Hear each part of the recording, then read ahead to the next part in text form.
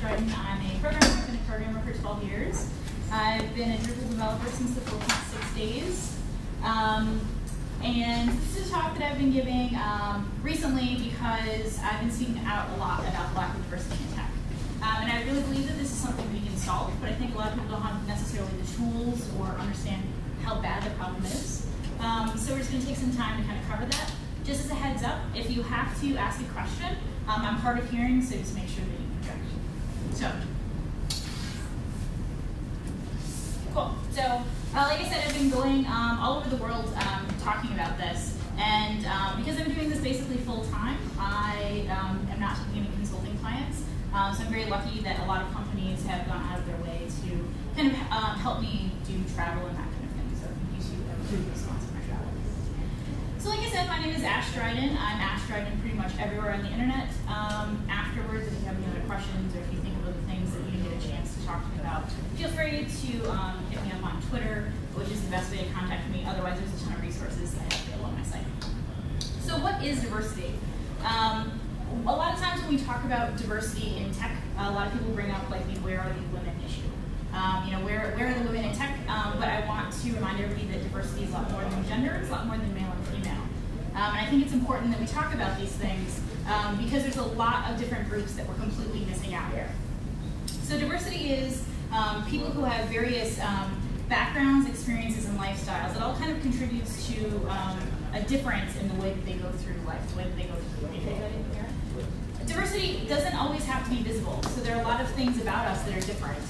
There are things like, I actually just realized my notes are gone. There are things like our brains can be different, our socioeconomic status can be different. We can, thank you. Our education is different. So there's a lot of things that aren't necessarily visible. Some other things that kind of contribute to diversity are things like age, young and old. If you go to any Drupal camper conference, look around and see what groups are missing. Things like physical and mental health, things you can't necessarily see. Economic class I mentioned before, and education. So just to kind of cover some basic vocabulary so we're all on the same page, a lot of what I talk about deals with the idea of intersectionality. So it's kind of, if we go back to those little bubbles we were talking about before, intersectionality is all of these things overlapping. It's basically saying that the way one person in one group goes through life is different than the way that somebody else in maybe a couple different groups goes through life. So if we take a look at these bubbles now overlap, it's the way that somebody with all of these differing traits goes through life. So the way that I'm able to go through life as a white woman is very different than a woman of color. So let's do some examples here. In the United States, for instance, women earn on average about 80.9% of what men do. And this is for controlling for all other factors, including education, time in and away from the industry. Latina women only make 59.3% of what white men do. So imagine going home today and 40% of your income is gone. That is the reality of a lot of people's lives, purely because they're slightly different, purely because of the way society views them, and the kinds of things that we bestow on people that are different than us. So another example, the unemployment rate in the United States, depending on who you trust, is about 7.5%. But for the blind community, it's 10 times that. So a really big difference there, right? So the next key term that we'll talk about is privilege. Privilege is basically an unearned advantage you get for being born the person you are or having the advantages that you had growing up. So for instance, I'm a very privileged person because I'm white. That basically gives me the most amount of privilege that one can get as far as race in society. I don't worry that I'm walking behind someone down the street, somebody is going across the street. I get paid much better than other groups of people. The rates of education for the neighborhoods I'm likely to live in are much better. I'm far less likely to be targeted for crimes and that kind of thing. So some of the things that we get for having these privileges, and all of us have them. We have different privileges, so it's not really like I have more privileges than you have less than me. But some of the things that you get for having privilege are things like a better education, access to technology at an earlier age, which we'll talk about a little bit later, higher pay, which I spoke about before, assumed competency, so it's not having to prove how smart you are because you might fall into a group that meets some stereotype that assumes you're not as good or capable as someone else. And also you're seen as a skill set instead of traits. So this is the difference between being a geek and between being a geek girl or a girl geek. right? For the first one, you don't have to qualify it. You automatically assume that it's a white guy. So the next term is stereotype threat. I think most people understand what the word stereotype is, and they've seen that in their everyday lives. The stereotype threat is basically having a stereotype about your group and being afraid to confirm that. So I think that a lot of people have seen XKCD before. This is an excellent example of this. On one side, you have a man talking to another man saying, wow, you suck at math. On the other, you have a man talking to a woman saying, wow, girls suck at math. So there's the stereotype that girls and women aren't good at math. So now that you might not have proficiency in math, you're proving to me that this is something true about your group. So you're basically being forced to perform. And so the interesting thing about this is that studies have actually shown that prompting someone based on a trait that they might possess actually makes them do worse at things. So there was a study that was done where they basically did a standardized test. And they prompted groups of people and they said, okay, you're a woman. Did you know that women don't do as well on this test as men? And the women did worse. When they prompted the group and said, oh, you're a woman. Did you know that women actually do just as well at this as men? They actually did better than the men. So this fear that we're going to confirm a stereotype, no matter what our group is, that we're going to confirm the stereotype about us actually makes us do worse. So we also have something called imposter syndrome. How many people know of or have imposter syndrome? I do. Awesome. Okay, so imposter syndrome is basically this phenomenon that everybody suffers from, any group of people can suffer from, where you're basically unable to internalize any accomplishments that you might have achieved. So, exactly. So these are the people that say, I'm a really bad programmer, I don't know what I'm doing, I'm super afraid that people are going to find out that I don't know as much as they think that I know. And this is something that has plagued me for years, and it sucks. Every single time I get up to do a talk, and I speak frequently, this is always my biggest concern. Somebody is going to know something more than I do, and it's going to be something I haven't thought of, and then they're just going to know that I'm a total fraud, right? And the interesting thing about this is, while it does affect anybody, it's especially prevalent amongst people who have negative stereotypes associated with them. So if you're already being told that, I've never seen any black programmers, are you sure this is the room that you're supposed to be in? They're less likely to be able to identify with being a programmer, being a good programmer, being able to excel at what they do. In addition, they're less likely to apply for certain jobs, especially in groups where competency has to be proven. I can't tell you how many conferences I've gone to where I mention that I'm a huge Star Trek nerd, and then people want to quiz me on Star Trek, to prove that I might not know anything about Star Trek. I'm just trying to fit in with people. Less likely to submit a talk to a conference, less likely to even attend a conference. So imagine how much going to camps and conferences does for you as a professional, whether it's meeting people, networking, learning, being able to get a better job. Now the idea of feeling like you can't actually go to those kinds of events because people are going to think you don't belong there, you don't fit in, you're different than us. So the last term is marginalized. Now if you think back to high school where we had the college ruled paper, the blue lines and then the pink lines vertically, the margin is everything that was outside of that pink line, right? A little tiny bit of space, and that's where you drew all your dragon doodles, and you're like, wow, I really hate algebra, and all of those little things that really didn't mean much. Now, marginalization is not too different than that. It's basically pushing people that aren't the default or what we consider normal, basically out to those margins, and there's less space for them to have their needs or their wants met. And unfortunately, society teaches us to do this to everyone within marginalized groups. And you might be thinking, well, I'm a programmer, I'm logical and I'm rational. I don't look at people and think about their gender or their race. I don't judge them or treat them differently based on these facts. But the people that we herald as the most logical and the most rational amongst us, scientists, STEM professors, STEM is science, technology, engineering, and math, in case you're not familiar, did they do this to each other too? Yeah. Which is kind of amazing. There was this study that was done at Yale where they took a bunch of STEM professors and they said, okay, we have a couple candidates that we would like you to kind of decide who you would like to work with. So they give them 2 resumes, and they don't tell them that the only difference is the first name. One is named John and one is named Jennifer. Exactly the same resume. And they said, okay, on a scale of 1 to 7, who would you rather work with, John or Jennifer? What would you pay each one of them? What words would you use to describe them based on what you've seen from their resume. So remembering that the resumes are exactly the same with the exception of the first name, on a scale of 1 to 7, they gave John a 4 and Jennifer a 3.3. Okay, same resume. They asked how much you would pay each person, and they decided to pay Jennifer 87% of what they paid John. They asked what traits would you use to describe each one of these people. John is driven. He's a team leader. He works really well with other people. Jennifer is a bitch. She's out for herself. She's not fun to work with. Exact same resume, and this is what they got from these resumes. The interesting thing is these groups of STEM professors were mixed gender. Women did this to other women. So this is not just a problem within one community. Society teaches us to do this to everybody, unfortunately. And it's a really hard thing to combat because we don't know what's there. It's a bias that we don't know we have. So kind of stepping back a little bit, we're talking about diversity in tech. So how diverse is the tech industry? Well, if we take a look at this graph, the blue bars represent the tech industry and the black are the US population. You can see that some groups are a little bit more top-heavy than other ones, right? And we're particularly looking at these top 3 ones here. There's something a little bit off about them. Women make up about half in tech that they do in the US population. For Black and African American people, it's about half as well.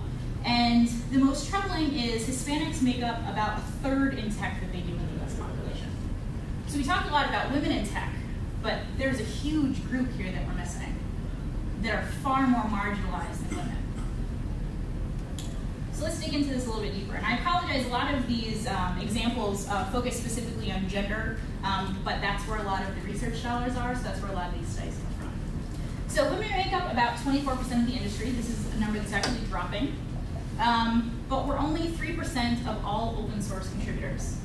So think about every job that requires that even to apply, you need to have made an open source contribution. 3%. And this isn't just us. It's not like the United States is especially bad at this because we have we're a young country and we have a lot of problems with race and gender. This is a global problem. So if we take a look at the computer science graduates, the female computer science graduates from around the world, we see things like this.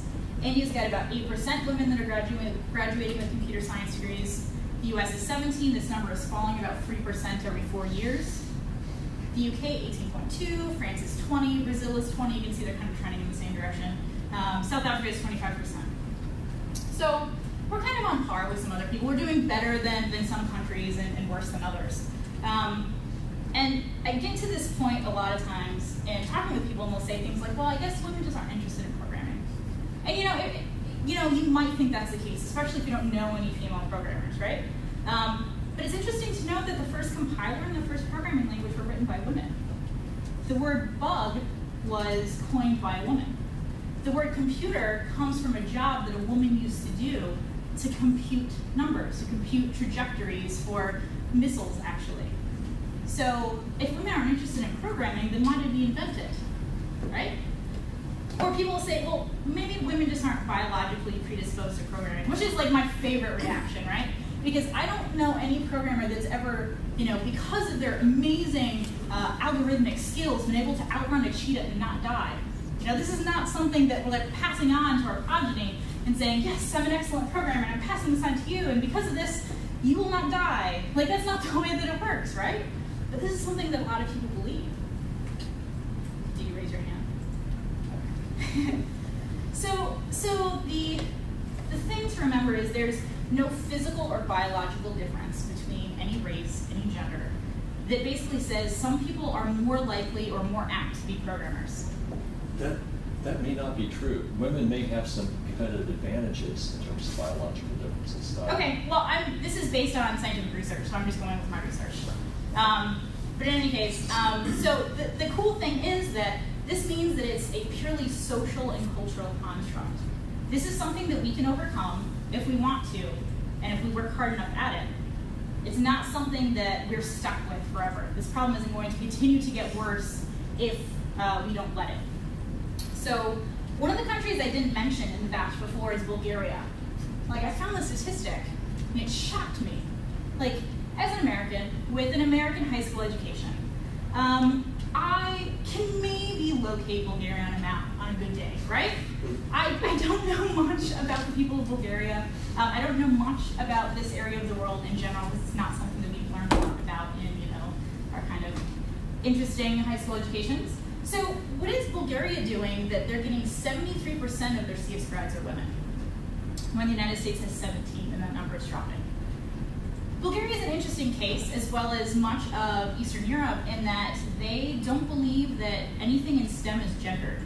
They know that it's required of their country that they do well in STEM to push everybody, regardless of gender, forward into this industry, because they know it's important for the innovations that they can make, for their standing in the world, and for what they can do as a people. So we can do just as well as Bulgaria. We can do this. I mean, especially if we consider the fact, like, Bulgaria has had a lot of issues with poverty. We talked a lot about, maybe people aren't getting CS degrees because of the cost of CS degrees, and Bulgaria has rampant poverty, far worse than the United States. So we can fix this. So, why does diversity matter? Why does diversity matter? And you might be thinking, why does it matter to me? Like, I'm a white dude, I'm a white straight dude, I live in the United States, I speak English as a first language. This doesn't really affect me. Like, why should I care? And it's interesting because a lot of research shows that the more diverse a team is, and this is racial and gender diversity, as that increases, so does sales revenue, number of customers, market share, profits relative to competitors. Like, how many people would like a raise today? Like, this is a really good way, right? If your company makes more money, then you make more money. We also solve complex problems better and faster. And that's kind of useful in programming, right? It's kind of something good, think about how long you bang your head against a problem. This is something that we feel all the time.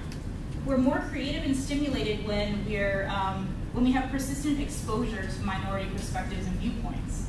We have people telling us to think outside the box, to think differently about things, to not approach the problem from the same way every time, to actually think about a problem we didn't even know was there before somebody brings it up. We also make better decisions, and we generate more innovation.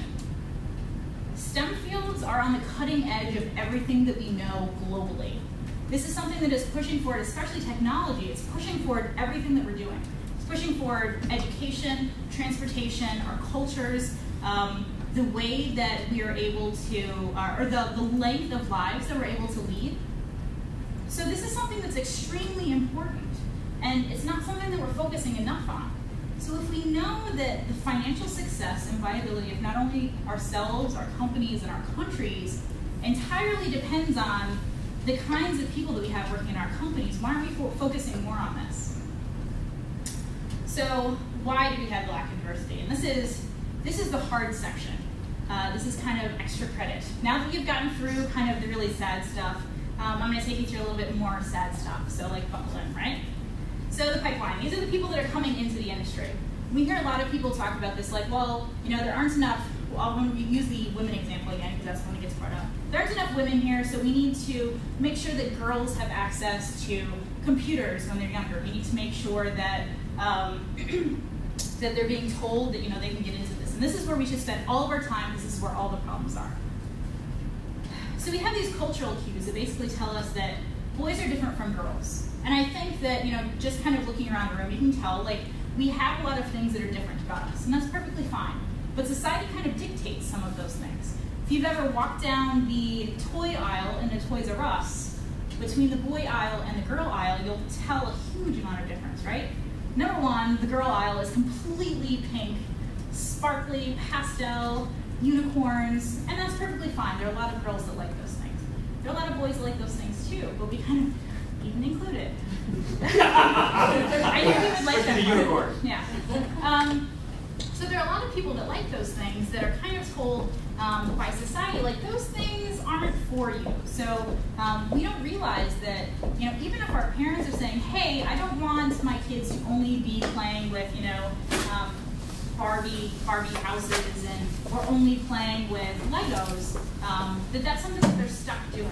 But this is kind of something that's bigger than that. This is something that TV is telling kids. their friends at school are telling them. Every message that's coming at them is basically saying, this is for boys, this is for girls, and if you like something else other than that, there's something weird about you, something a little off, and you're not quite displaying this gender the way that we expect you to be displaying it. We also don't have any famous role models that represent us. So if you think about all of the famous programmers over the history of time, like how many people knew in here that a woman wrote the first programming language before I had said that this morning? Okay, good, awesome. How many people knew that the first compiler was written by a woman? Okay, about the same people. So we have these ideas of who, or we worship these certain people in our society, you know? We have people like Steve Jobs, Bill Gates, Mark Zuckerberg, and all of these people have a couple things in common, right? They're white, they're from the United States, they're men. It's one very specific group of people, and that seems to be the same group of people that is prevalent in our industry. So we need to have more people that are reaching these kind of role model roles that we're not seeing right now. Like I said before, access to technology is different for different groups of people. So if we look at the fact that boys get their first computer at the age of 11, which actually seems kind of late to me because I know so many programmers are like, I was programming when I was 6, and it was so awesome. I'm like, good for you. That's great. Like you've basically been programming 10, 15 years longer than a lot of people that I know. That's a huge advantage. Girls get their first computer about the age of 14. Now, what is the difference between age 11 and age 14? Like, think about when you were going through puberty. Think about how awkward that period of your life was. Think about the kinds of things that you were doing. If you were, stuck at home and you didn't have a lot of friends, I don't even want to, it's not even the antisocial thing, but it's being sucked into something and really enjoying something for, a lot of period of time. During your prepubescent and pubescent years, it's extremely important the way your brain is rewiring things, the way that you're able to learn and able to take things in. It's very different. Additionally, there are lower computer ownership rates and broadband adoption amongst Black and Hispanic households. So a lot of us were probably very lucky that we had internet in our homes at a very young age, probably around the same time that we got our first computer. But those same communities adopt smartphones at a much higher rate. So think about now the application that you've developed recently, or the application that your company has, any web app, like something like that. What is the mobile experience like? Are you able to do as much on the web app or the mobile app as you're able to do on the desktop version? How frustrating is it to try and get something done on your phone when you're just like, screw it, I'm just going to wait until I get to my computer? Now, imagine that's the only view of the internet you've ever had. Try and sign up for electricity, try and sign up your kid for school, try and find out where you're supposed to vote. All of these things, and all you have is a phone. It's an extremely different view of the internet than a lot of us have. We also have a very huge difference in the access of quality education. And quality high school education is one of the greatest indicators of earning potential. We have a lot of schools that are in really poor neighborhoods where the math and science programs are so much worse that Black and Hispanic students in particular are going to college with 25% less knowledge than their white counterparts. So you are a year behind by the time you get to college. So that's more money, that's more time out of the workforce. All of these things contribute to who is likely to go into a computer field. Access to healthcare. People of color, people with disabilities, LGBTQ people, all have less access to quality healthcare, and they're also less likely to take the risk of leaving a place with quality healthcare. Because that could mean not being able to take your kids to the doctor. That could mean you have, you have medication that you need to take every single day to basically live a normal life. You have epilepsy, and not taking this medication could mean you having a seizure at work and dying. Now, risking that lapse in health insurance to go to a better job, where you may be getting paid 20% more, where you're maybe in a better neighborhood, your family will be much better off. Is that amount of reward worth possibly dying for? That's what a lot of people are looking at. Additionally, women are a lot more likely to be caregivers, and this is not only of children, but also adult dependents. So ailing parents, siblings, grandparents, that kind of thing.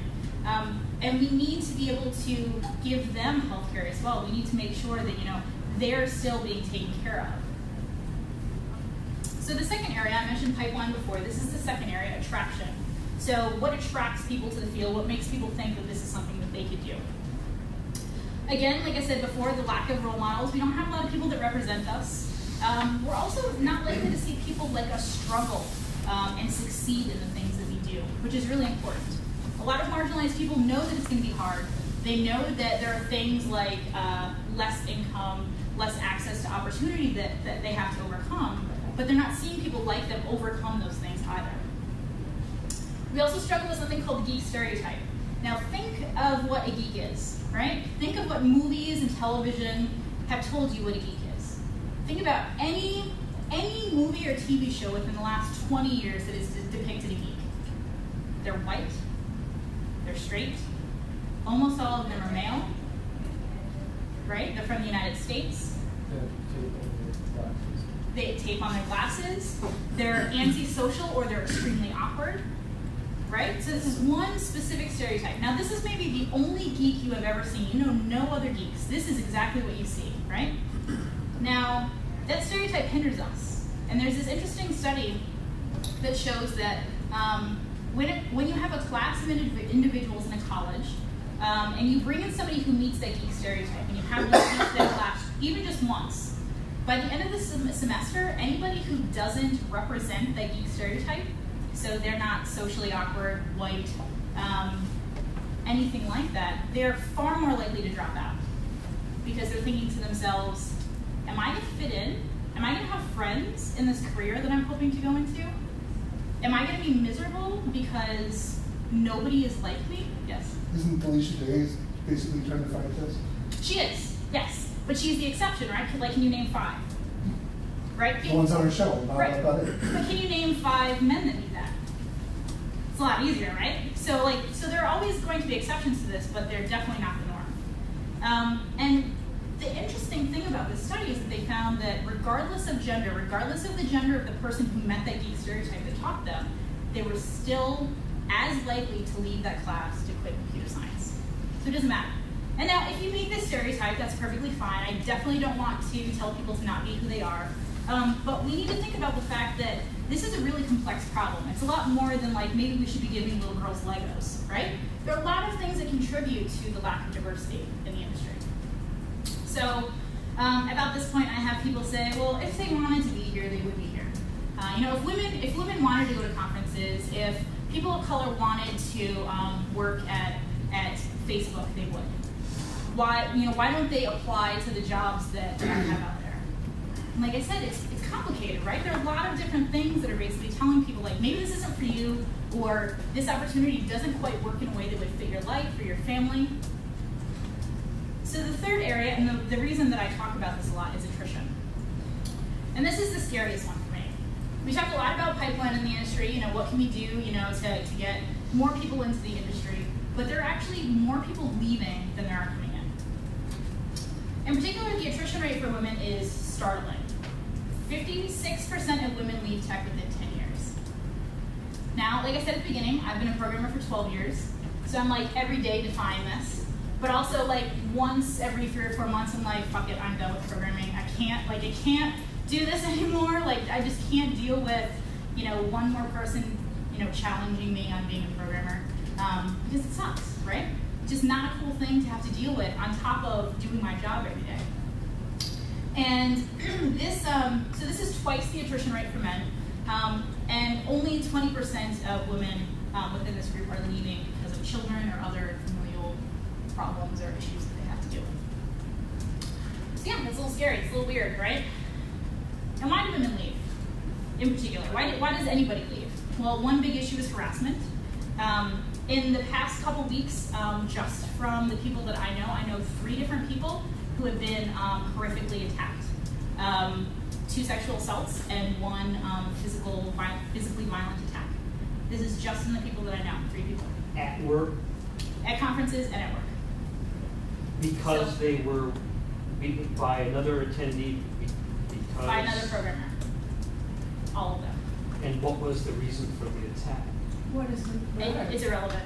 Well, I mean, why, if Well, someone because you attacks can't you, does be- it matter what the reason is? Of course it why does. Are they attack attacking me because I'm a programmer or a geek, or are they attacking me because they don't like me for another reason? That's what I'm trying No, to- these are That's what I'm trying specifically, to this is do. specifically gendered and physically sexual violence. So that has nothing really to do with their choice of work. It's a crime of opportunity because they were together at the same place. Has nothing to do with a woman's work in IT. It has to be that they were at a conference and you've got a weirdo, right, who decides that that's okay.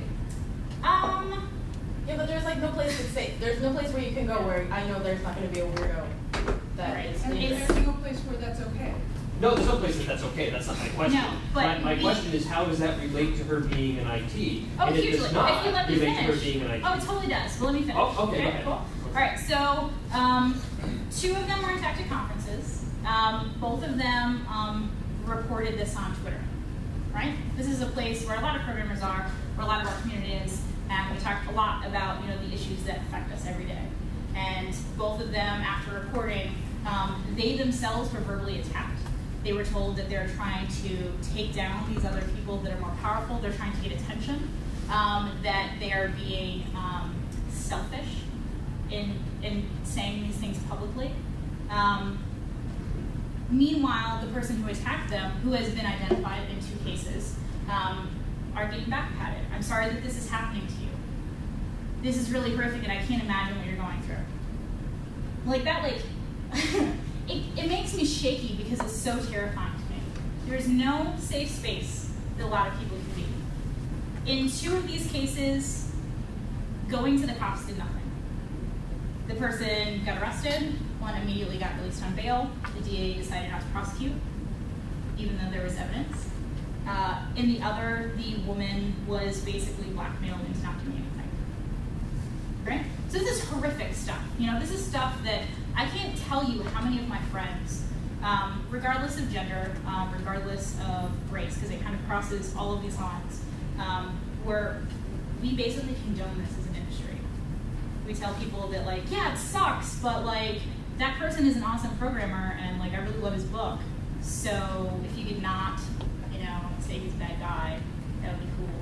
And that's really shitty. What does that say to every other victim or every other potential victim? This is not a safe place for me. This is not a safe place to tell people what's happened to me, because the retribution for speaking up is so much worse than that of the person who actually did the wrong. So after a friend of mine a few months ago told me what happened to her, I did some research, and I couldn't find anything about incidents of reporting and what happened after you report. Because truthfully, the incident doesn't matter. The incident itself doesn't matter. Everyone is slightly different, and it's hard to kind of gauge that on any kind of scientific term. So I wanted to know what happened after you reported. You went to conference organizers, you went to your boss or that person's boss. What happened? 25 people sent me messages, and obviously this isn't super scientific research because it's all self-selection, but 25 people sent me messages, and 23 of them were fired following reporting within 3 months. So it's great that we tell people, you can trust us, we're a family here, come and tell us if something is wrong, but we find kind of ways to, we're uncomfortable about the situation, it makes us uncomfortable to think about what has happened to you and work with you every day, and just kind of find a way for it to go.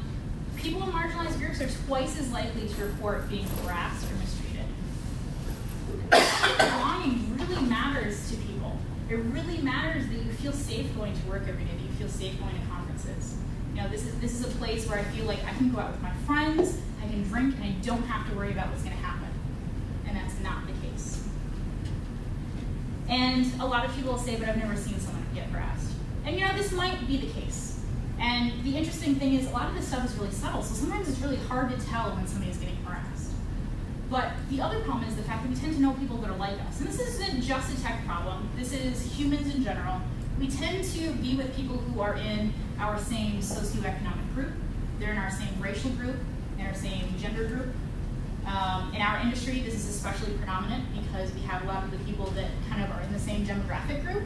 So if you're a white straight guy who speaks English as a first language, you probably know almost all white straight guys who speak English as a first language. Is there anything wrong with being a white straight guy who speaks English as a first Of course not. But like I said, we tend to know people that are like us. So is it likely that you'll see somebody get harassed because you have no friends that are in any other group? It's difficult. So the second area is discrimination. We talk about discrimination, it's particularly these three different areas: pay, advancement, and job offers. Men are 2.7 times more likely than women to be promoted to high-ranking jobs. This is considering the fact that they're both just as likely to be promoted to kind of what we consider middle management, right? You know, they're the first level boss, second level boss. They're not C-level. They're not VPs of anything. And I understand there are a lot of people who work really hard to get to where they are, and I'm not discounting that at all. There are a lot of things that we do every day. We work on the weekends. We take time to learn things from books. We go to conferences. We spend our own money to do these things. We invest in our own educations. That is certainly true. But imagine dealing with all of the stuff that I talked about in the last half hour on top of having to work hard to get where you are. How much harder do you have to work to deal with harassment every day? How much harder do you have to work when you're getting paid 40% less than the people that are working next to you? How much harder do you have to work when you have to keep this job because losing it might mean not having life-saving medication? So now we're kind of at the end of the depressing stuff. I'm sorry, I've made up the vast majority of this, but I kind of want people to feel the gravity of the situation. It's very serious. It's a problem that is not getting better, and we need to put a stem on what is happening here, because the worse it gets, the worse it's able to get. So what can we do? First of all, the change starts with us. Like I said before, all of this stuff is cultural, it's social, it's stuff that we are able to change if we wanted to. Educate people, because you have no idea how much talking to somebody else and explaining the reality of your life, the things you have to deal with every day, maybe something that a friend has gone through, statistics that you've read, can impact somebody. A lot of people have no idea how big this problem is. They have no idea how much it affects people's everyday lives. If we have no ability to empathize with other people, we feel like, this isn't really something that affects me, so the women and the people of color can deal with this because it's their thing. But like, as privileged people, myself included, it is our job. We're the ones that are allowing the system to continue to do these kinds of things. I contribute to it all the time, and it sucks. It sucks to feel like I'm part of the problem. But there's a lot that we can do. Get to know people that you know. Go to places where people like you are in the minority. This might mean, joining a group that is completely out of your hobby range, going to a conference in a different country. A lot of us are very privileged to be able to do that. Targeting people that are different than us at different organizations. One of the things that somebody mentioned a while back was going to ask them to be invited to a women's group. Speaking to different, or just like listening to what different people are talking about, the kinds of things that affect them at work. Bias and discrimination are often subtle. This one is really rough. No more is it prevalent that, we know that we can't walk past somebody and slap them on the ass. That is not something we're supposed to do, right? This is not an okay thing. We don't need to watch those black and white grainy videos of what sexual harassment is. We know. We know that we can't do those kinds of things. But a lot of the stuff that's happening anymore is subtle. It's actually interesting. When I started talking to my grandmother about this, I found out that she was a programmer. And I had no idea. No idea. I don't know. When you're a kid, your grandma is her only job is to be a grandma. And in your head, she stops existing when you're not around. Because she exists to be your grandma, to make you cookies, to yell at you when you do stupid stuff. That's all that she was to me until I started talking to her about this stuff. And she said, hey, I'm a programmer. I started programming in the 80s. She has lived in Chicago basically forever. She worked at an insurance company in the 80s. And she said, all of the programmers were women. This wasn't unusual, which is weird for me to think. If you imagine the vast majority of people at this conference were women, that feels weird, right? Because that never happens that you go to a conference where it's a majority women. She said, the vast majority of us, or all of us, were women, and we worked in this huge building in downtown Chicago, and we all sat in the middle of the office in a steel cage, locked from the inside. I was like, what? That's weird. Why? And she said, because the men, the salespeople, would come by and they would touch us, or they would say derogatory things to us. We couldn't get our work done. So the solution was to put us in a cage locked from the inside so we could still let ourselves go to the bathroom and that kind of thing. well, I'm glad that progress has been made, so I don't have to be treated like a zoo animal anymore. That's great. But this kind of stuff is still happening. People are still leaving the field. So just dealing with that subtle stuff is hard. There's a thing called microaggressions, which is basically like subtle things that we do in our language that kind of signal to somebody that, like, you don't belong here, or you're different than me. Being in a meeting and, always insisting that the woman is the one that takes the notes. Like, the woman is always the first one to notice this. Like, why is nobody else taking the notes? Like, and I mean, like I said, a lot of this stuff is subtle. You don't realize you have these biases.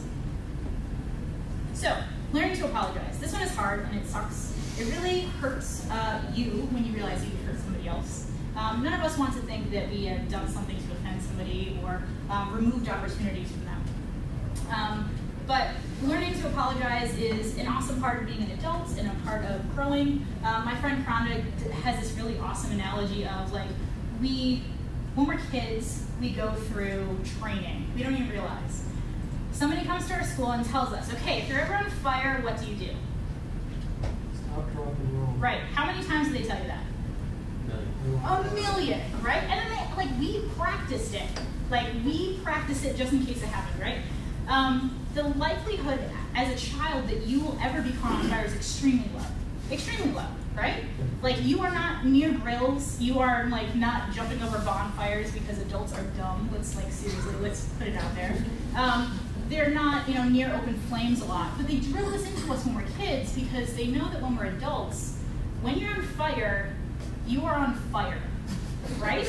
You panic. Like, you freak out, you run around, and you still see people, like, do that all the time. Like, in movies, they're like, help, I'm on fire, right? They don't stop, drop, and roll like we know that we're supposed to do when we're kids. So apologizing the same way. We should drill what this is into us, and it doesn't become such a big deal than when we are on fire. So apologizing has 3 easy rules, just like making ice, which is, get an ice cube tray, put water in it, stick it in the freezer, very easy. So apologizing, what I did was wrong. I'm sorry, that's the most important part. If you say the word but, stop and start over, because that's not an apology. And then try to make it up to them by not doing it again. Like, that's like minimum decent human being stuff right there, right? We should also be talking about these issues openly. I don't think enough people realize that talking about these things in public, in a place where other people can see, means that people that are on the sidelines that don't know how to feel about these things, this is an education for them. They can see, like, I've never been in that situation before, but now that I've seen this, like, now I know. Now I know stop, drop, and roll. Also, that's not cool is probably the best weapon in your arsenal as a person who might be a bystander. You see a friend get harassed. The easiest way to, not cause a fist fight is just to be like, hey, that's not cool. What you just did is not okay. I use this on Twitter all the time, actually. Like, the frowny face really helps. I should actually make, like, a macro for this for my computer so I can just, like, TNC, send. But also remember that just because someone is a brilliant programmer doesn't mean that they're infallible. Doesn't mean that they shouldn't be called out for stuff. They should not be getting away with this any more than the average person. Because think about the reach that a brilliant programmer has compared to Joe Schmo who's walking around the community. They're a role model. Have hard conversations with people. It takes a lot of education for people to start coming around to this stuff. And very few people, if they don't think this affects them, will actually seek it out themselves. Influence change in our communities and workplaces. Talk to your boss about the different things you can be doing. Talk to conferences about why they don't have a code of conduct. Ask them how you can help increase diversity. Increase education and access. How many people are parents in here? Cool. Did you know that your child is like 50% more likely to go into a STEM field because you're in one? All you have to do is be there, like show up. That's pretty cool. Like, you automatically have an advantage over tons of other parents. Help facilitate events for marginalized people in tech. There are awesome groups like Black Girls Code, Latino Startups, Black Entrepreneurs, Girl Develop It, Rails Bridge, Pi Ladies. They exist in every community. They're all over the place. If you can't give them time, give them money. If you can't give them money, give them a place to hold their meetings. Donate your computers to them. Those old computers that you have sitting in your closet and all those old peripherals that you never use. Volunteer at local schools and groups, and not in the rich neighborhoods, please. They do not need that. They already have computers. They have computers at home as well. You can Offer to be a big brother, big sister. You can help out with Boy Scouts, Girl Scouts. Go to middle schools and say like, hey, I would love to teach a class about what programming is. Commit financial resources. If you are donating money to your university that makes lots and lots of money, that you already gave lots and lots of money, maybe consider like splitting that donation in half and giving it to a technical college, or a women's college, or a historical black college. There are a lot of other places that could use those resources a lot more than your Ivy League school can. Well, Chicago has one of the only HBCUs in the north. There you go. There you go. Beth knows. Tell her, and she'll hook you up with them. I don't know very much about them. HBC. Historically black Historical college. black college. Yeah, Oh. it's like one of the only ones in the north. Work with colleges and universities and ask them what they're doing to increase exposure to people who have less access to technology. We can remove bias from our educational institutions in really creative ways. Like there's an awesome school called Harvey Mudd, and a woman president came in and her niece said like, hey, I'm in this computer program class and I'm the only woman in there and it's really weird and I don't know why. And so she took a look at Harvey Mudd's roles and basically said like, the number of women that are coming into this program that don't graduate from it or drop out is extremely high. Why is that? So they did some experiments and they found that the thing that works best for them is to ask people coming in, have you programmed before? That was it. Have you programmed before? Okay, you're in that class over there. Putting people in a class with their peers where they feel like, oh, he knows way more than me, am I dumb? Like, am I supposed to know this already? I'm already so far behind, why should I even be doing this? Is huge. Enable people to feel like they're able to learn this, they're able to catch up. We can change our workplaces. Think about what the about page of your website, your company website looks like right now. Is it all white people? Is it all dudes? Is it all white dudes? Like, there's a lot that's wrong with that, right? And there's something that signals people when they're going to apply for your company. This is the first thing I do is look at an about page for a company.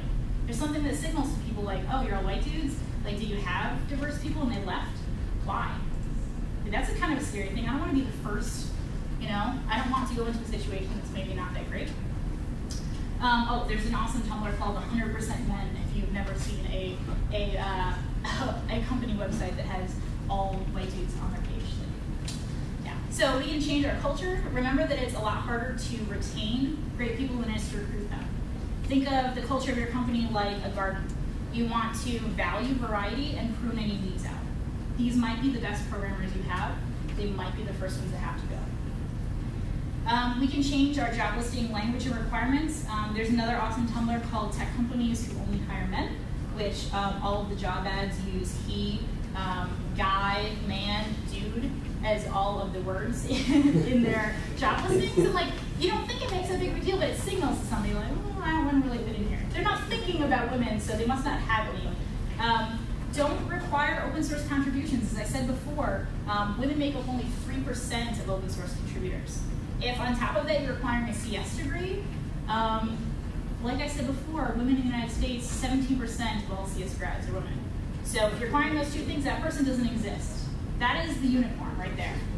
And a bunch of people pretend to require CS degrees. I get all these job offers that are like, you must mean, and I mean all of them, but I don't have CS degree. And I'm always like, oh, sorry, I don't have a CS degree. They're like, oh, well, you don't really need that. Like, Exactly. like, Take it job off. listing. Right, exactly. Well, they all said that you need to have 2 years of experience with Drupal 8 and stuff like Right. that. It's totally crazy. Right. And And that then means what do you're they tell winner. you? Like, don't work for that company because they're dumb. They don't know. All right, really quick because we're out of time. Make sure that your benefits are adequate for all people. Do you have same-sex partner benefits? Do you have trans-inclusive healthcare?